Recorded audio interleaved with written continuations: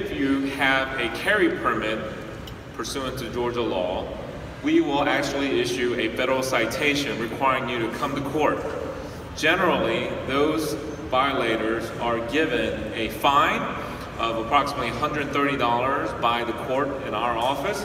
However, TSA will levy a hefty fine on you in several $1,000s, ranging from $2,000 to $13,000 per violation.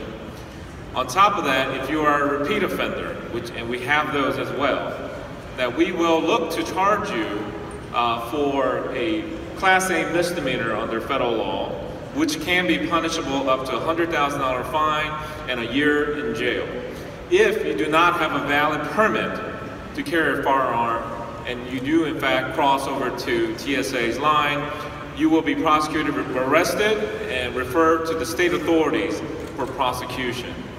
Matter of fact, just this year, fiscal year 18, we have already seized over 293 firearms in check bags or in carry-on. Out of the 293, 45 I believe were check bags, and there's a significant number who were arrested because they do not have a valid firearm to carry. So